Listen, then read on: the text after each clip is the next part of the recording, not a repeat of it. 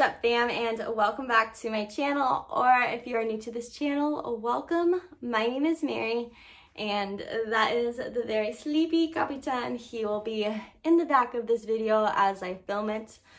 So a lot of you guys recently have been telling me that you are either planning or have gotten a new Rottweiler puppy. Yay! So awesome. Rotties are an amazing breed, and I love to see a Rottweiler out on the streets. But you guys have also asked me to do a video on the things you will need to be prepared to have a Rottweiler puppy, which that is some good dog parenting already right there. Thumbs up to you guys. It is so good to do research, be completely prepared before your animal, any kind of pet, comes home. I say that to everything. If you get a reptile, if you get a dog, to have everything prepared so when that animal comes, you are ready and set to go. So yeah, this video is just going to be helping you become a successful Rottweiler puppy mom to be. I do want to say that please do more research beyond this video. I'm just going to touch base on the things that you need. But yeah, I'm no professional or expert whatsoever. Do more research to even think, if you are thinking about getting a Rottweiler. They are a lot. They are a very smart breed. They're not for everybody. They're not for everybody's lifestyle. So do your research, figure that out. And also, if you are prepared to be responsible for a dog for hopefully 15 years. So yeah, I'm not gonna sit here and be your parent and tell you about the responsibilities, but let's just jump into this video. Let's say that you are already found your Rottweiler, you found your breeder. I did do a video a while ago on how to find a Rottweiler breeder. I will link that one below. I'm not that much help because my friend bred my Rottweiler. She was like 5 minutes away. I get into that whole detail in that video below. But yeah, finding the right breeder is very, very, very important due to the behavior and health issues that might come along in the future. Something that my breeder did give me, which I thought was pretty cool that I didn't really think about, was she did give me a blanket that came from Capitan's pack. So it smelled like his mom and his little baby brothers and sisters. So I put this with him for the first like 4 or 5 nights, so you could kind of smell with them so you didn't feel too alone, but that was really nice to have as well. Just say you already did your research, found your breeder. Next, I would say, usually like for me, I had a month to get prepared for everything. So my next thing was what veterinarian I was going to go to. I Googled a lot, and I also want to say that if you pick out a vet, to have it pretty close to you due to an emergency. You don't want to be sitting in traffic. You don't want to have to drive somewhere. My vet's about 5 minutes away. I did a lot of Google research, talked to people that actually went there. So finding that right vet, because once you get your puppy, you're going to need to do puppy shots. So you're going to need to do a lot. So also you think like, okay, I just spent, you know, $1,000+ on my Rottweiler. I'm all good to go. No, you're still gonna have to probably cash up about like $500. I mean, at least in California, for like the puppy shots and everything. So that leads me to the next thing I suggest you guys get, and that is dog insurance. And I suggest you get that as soon as you can, because it takes like a month in advance for it to all process and whatnot. But like I said, puppies are going to be expensive whether they don't have any health issues at all, because they're going to need all their shots. So if you can look into a pet insurance, that will help you save a bunch. I do have a pet insurance that I use, and I will highly recommend Nationwide. I've been using that forever and have always got money back. It's just a good emergency go-to. He's broken nails. It costs a lot of money, thank God for my insurance. So yeah, next thing is to look into an insurance for your puppy. All right, so my next suggestion is to actually get your house ready for this puppy. Figure out the section it's going to be in. You do not want your puppy to have full range of the house. You need to have some confined little areas for him. When it comes to like footage of Capitan as a puppy. I have none. I don't have any, but I can kind of show you guys the idea of like the sections I kept him in. Okay, so I'm going to try to explain this the best I can, and if you guys can imagine. So for him as a puppy, I tried to give him as many like sections so he didn't have the free roam of the whole like backyard, just because I was always afraid he would get into something. And so yeah, he only had like a limited area. So he had all of this, and then I imagine a metal fence I had lined right here. So there's like a metal fence blocked. So he had this much area, and then there was no plants right here before, so that is where he would go to the bathroom at.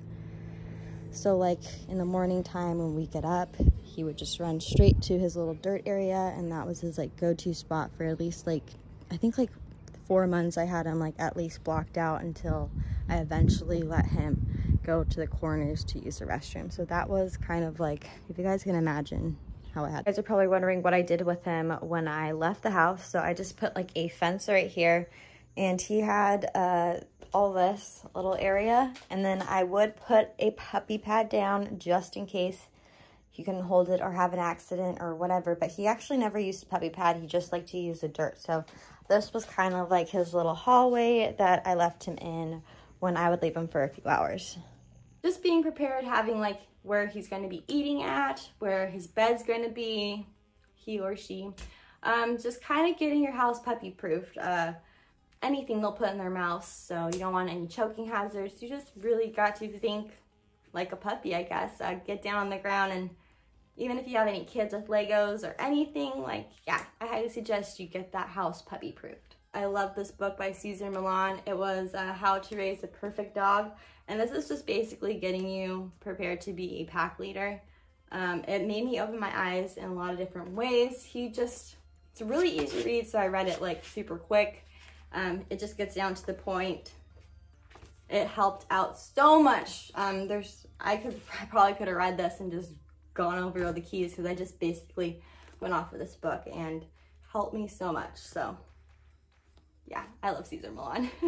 Right, now for like all the fun stuff when it comes to a puppy. I had the best time trying to find a collar for Capitan, so you will need a collar, a dog tag.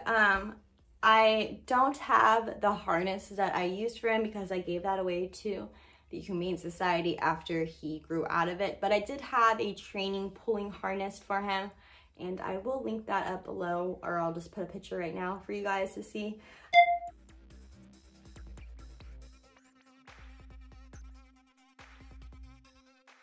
That was a harness that I used for him as a puppy. I really try to stay away from the choke chains. I did use it at one point, and we don't use that anymore at all. But yeah, you need to get some good walking gear, because it is important to start getting your puppy to learn how to walk. Also did have a little glow-in-the-dark ball for him, and I will link a picture of that right now here.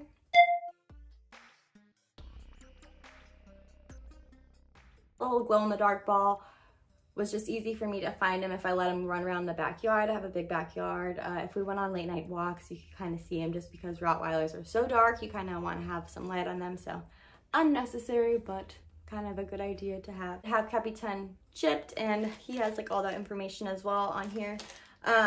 He got chipped when he did his first shot of puppies, first puppy shot round. I got him chipped.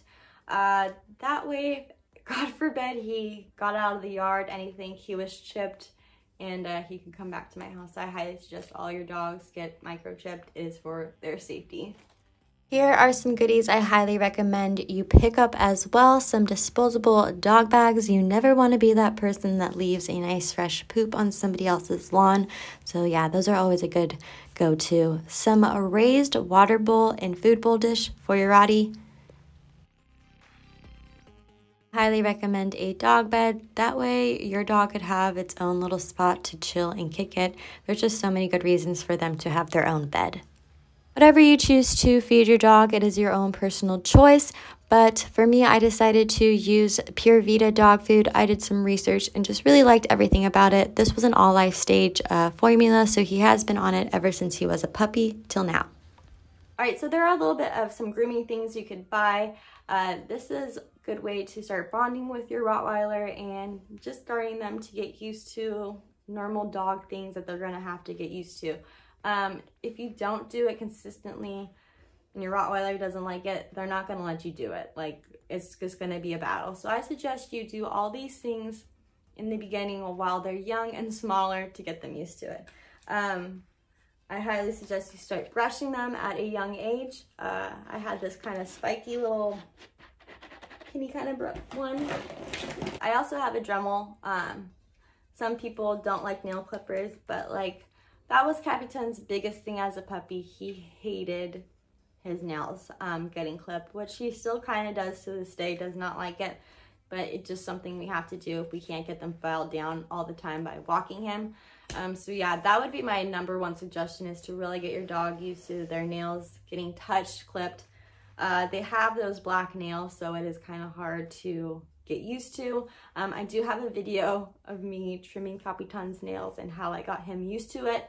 He was terrible before, and I will link that video below for you guys too. Another thing I would highly suggest when it comes to grooming is to get them used to brushing their teeth. Some dogs absolutely hate their mouths getting touched. Capitan's super cool with it because I started with him as a very young dog. This is just, I think, coconut flavor, and I would use a human's toothbrush and kind of straddle him like a horse and just get into there. I have a video of that as well. That will help you out to kind of teach your dog to get used to it, because dental health is a very big, important thing. Capitan has some pearly whites, and I have the insurance to like get him to go do like a whole dental surgery cleaning, but my vet's like, girl, he doesn't need it because his teeth are so clean. So I highly suggest you get on the cleaning schedule with the teeth. You guys are always asking me what dog brand shampoo I like, and currently this is what I've been using and I really like it. As a puppy, Capitan did develop some puppy acne, and it does happen to some Rottweilers. Some Rottweilers, not all. I tried to look up like all the natural ways to try to get rid of it, and none of that went through. So my vet did prescribe me some of these acne puppy wipes. They literally are like little wipes like a human would have for their skin. And this helped dry them out and clear them out because it was so bad, red and puffy. I think it was due to him eating his dog food, and he would get like some of that leftover grease, I guess you would say. I don't know, leftover stuff in his chin that I wouldn't wipe out that would build into bacteria. Rottweilers are known to get that puppy acne. So if you can try to just start cleaning that right away, right after they eat. And once I started doing that, no more puppy acne happened. But if you can't control it and it's just like you see those pimples, it's really painful for them. So I would suggest you go see your vet, and hopefully they can give you something as easy as an over-counter little wipes for them.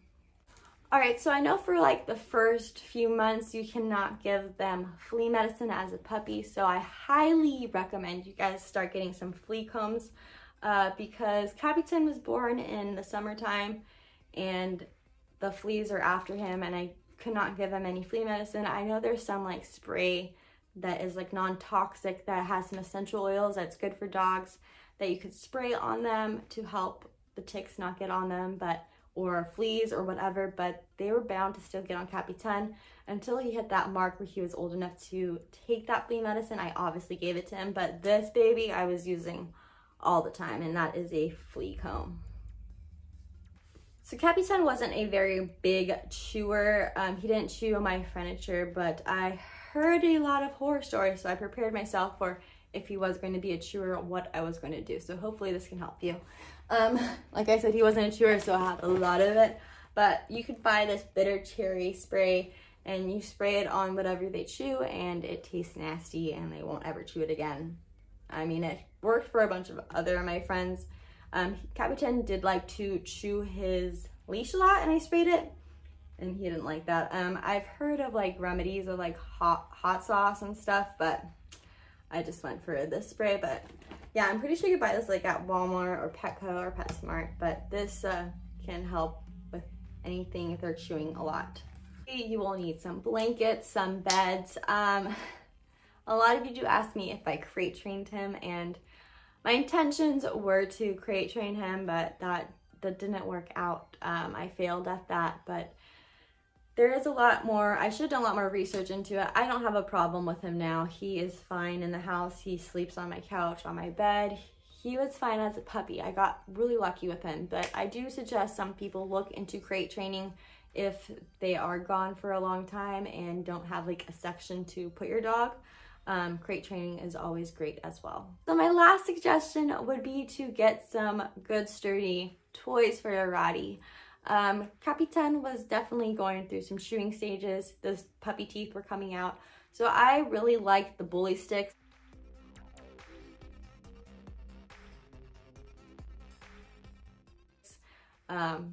Yeah, you can look up what they are. They're kind of nasty smelling, but they really got his mind off of everything else that he wanted to chew and just chew that. There are some really dangerous rawhides out there that you need to be careful of, some that the dogs really can't digest. I one time made a bad mistake of buying Capitan, like a cheap one from Petco, and he tried to swallow like this thick down and he was choking. Get very careful when it comes to rawhides, especially with a Rottweiler puppy. Usually the ones from like boutiques are super safe for your dogs, but you gotta be careful. With any little toy, they have such a big mouth, and yeah, you just gotta be really careful with that. So having the right size toys for your Rottweiler and having them not being, I suggest, you know, the stuffies. If your Rottie is gonna be one that's like destroying stuff, that stuffing in a toy is deadly to dogs. It can get stuck in their intestines and blockage and could pretty much just kill your Rottweiler or kill any dog if they get that stuffing and you don't have the time to go to the vet to get it properly emergency taken out.